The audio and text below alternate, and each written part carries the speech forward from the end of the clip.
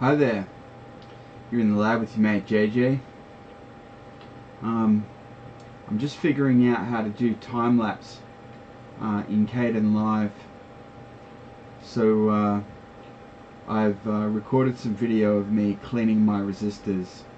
It was very boring, it took hours, and I cleaned the sticker goo off the resistors, and I tested each one in my multimeter, and just made sure it was actually the right rating for the drawer that it was in. And I went through all of my 5% tolerance resistors and cleaned them all up. So in the rest of this video you'll get to see me doing that really fast. And that's all this video is me cleaning resistors and learning how to do time-lapse in Kdenlive. So now that I've introduced the video, see it. So I'm learning how to record an audio track using a software tool called Audacity. I hope I'll be able to integrate this into Kdenlive so I can talk at you while I'm cleaning those resistors. I'm playing back at the moment at 2000%. Sorry, yeah, 2000% speed. So it's much faster. It's due to take a bit over 15 minutes to show the full thing. Anyway, I'm gonna stop this and just see that the audio levels are okay. So bear with me. Okay, I'm back. I suppose to you it looked like I didn't even leave. I'm just narrating the time-lapse video of my resistor cleaning. I thought since we've got 15 minutes or so while the video plays, I might tell you a little bit about what I've been reading lately.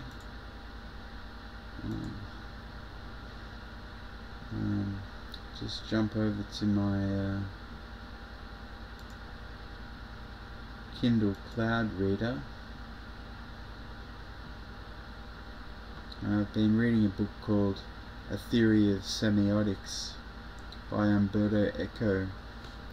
It's about symbols and communication.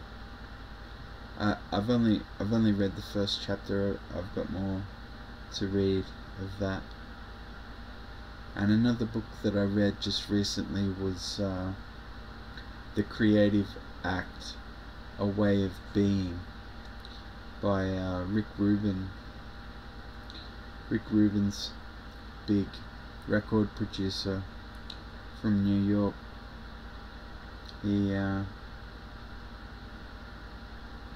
He's produced a lot of albums for some pretty big acts, you know, Beastie Boys, Linkin Park.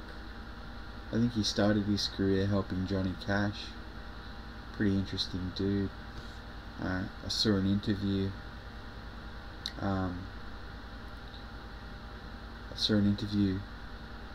With him recently as well.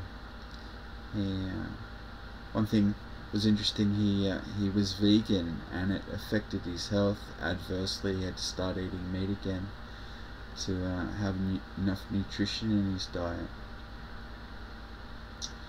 I got a book called Limitless by a bloke called Jim Quick.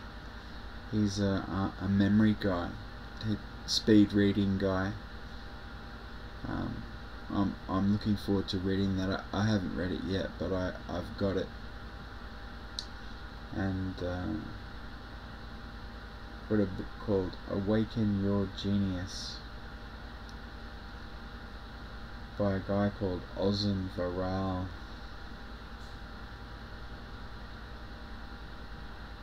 So looking forward to reading that. I got this terrible book about data science there's some really awful content that you can buy on Amazon. Self-published books, the quality can be just embarrassingly bad. And I got a cheapo book about data science, and it was no good. It was like someone had just read the introductory page, paragraph on a bunch of Wikipedia articles, and then introduced some typos and some spelling mistakes and disfluencies. It was awful. And I did get one book. It wasn't too bad. It was 101 of the most popular Excel formulas. Just trying to brush up on my Excel. I also I don't know if you've seen it, but there's a really great video from Joel Spolsky of Fog Creek Software fame, just giving you a rundown of how to use Excel. I'll put that link in the blog entry for this video.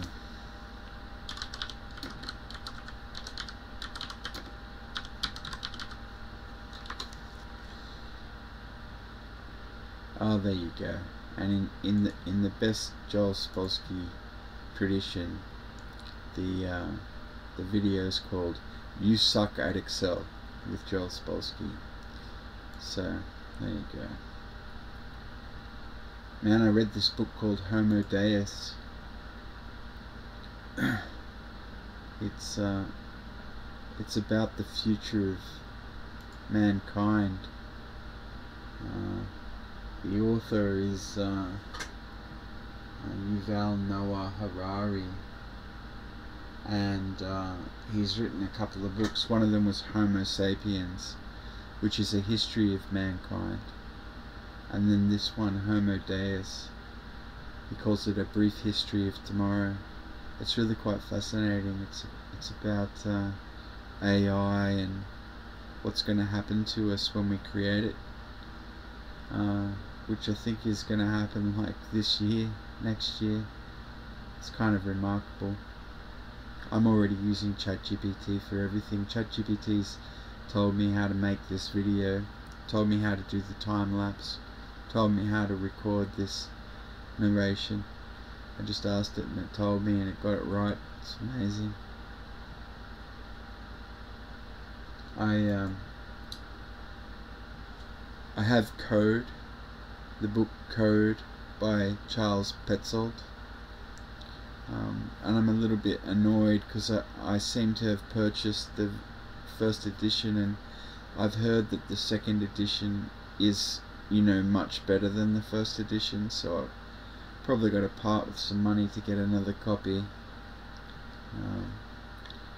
I'm looking forward to reading that. I didn't read the first one yet. I have a Dead Tree version on my shelf. I might have flipped through it, but yeah, I haven't given it a good read, and I think it should be pretty cool. I got myself a copy of the Federalist Papers. The Federalist Papers are 80 odd essays by the founding fathers of the United States, and they're basically their sales pitch. They're pitching democracy to the states. I learned about it in a this cool like comic. The guy who does Saturday morning breakfast cereal, his brother created this like I want to say animated, but not animated, like, what do they call it when they're comics, graphics? Yeah, I'm trying to think what it was called.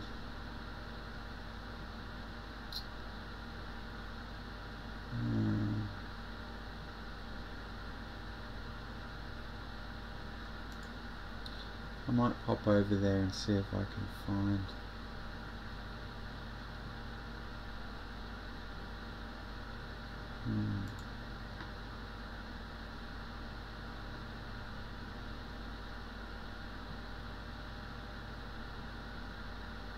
Yeah, it was like a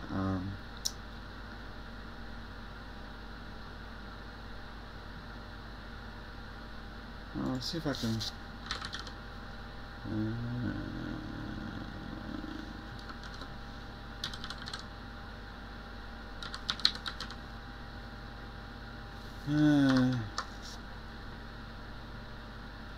alright, well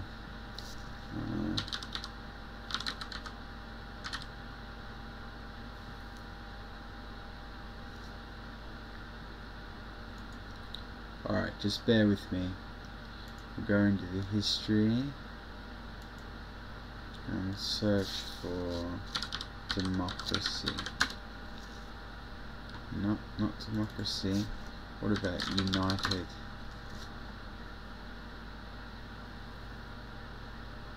It doesn't seem to be there either.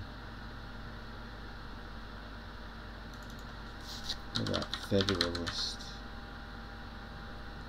No. What about history?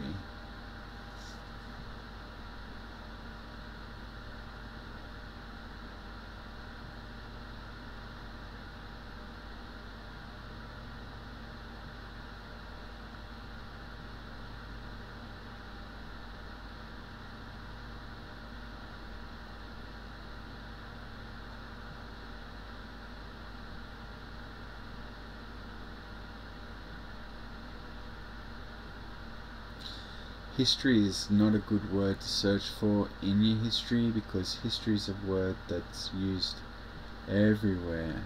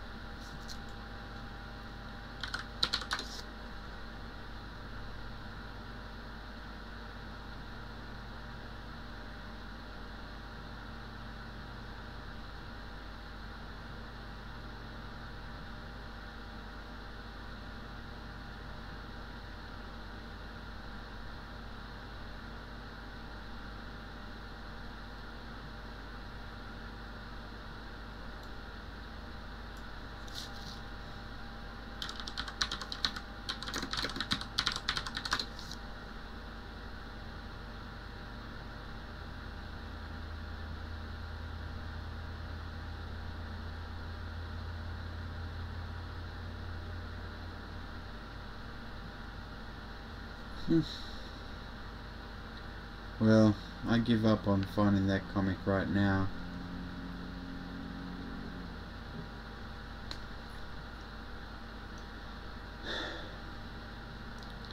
Another thing that I read recently was magic words and how to use them by Genevieve Davis, which is it's a pen name. I don't know what the lady's real name is. She's from the UK, and it's a pretty cool book. I guess it's just basically positive thinking, and it appealed to my postmodern sensibilities because she makes the point that all narratives are wrong. You know, everything that you tell yourself, it's always an oversimplification, because the reality of things is just way more complicated than we can imagine or know. So she says, well, if we're going to be wrong, we might as well be wrong telling ourselves a good story as wrong telling ourselves a bad story. And she says, even when you have trouble believing it, just insist on a charitable and happy narrative for the things that are going on in your life. And you know, if someone's annoying you, rather than thinking that person's annoying me, just think, you know, I really value that person and I'm so glad I have them in my life. And tell yourself a good story. And then of course the magic is that actually people come around, and they actually start to behave like the way you believe they behave. So it's kind of amazing. It seems to work, frankly. It doesn't sound like it should, but my experience was, you know, it worked pretty much straight away. Kind of amazing, really. And another book that I've read recently is The Prophet by Khalil Gibran. The Prophet's really great. Khalil Gibran's really great too. And I've got this cool book. It's called the Crypto Dictionary. It's just little factoids about cryptography.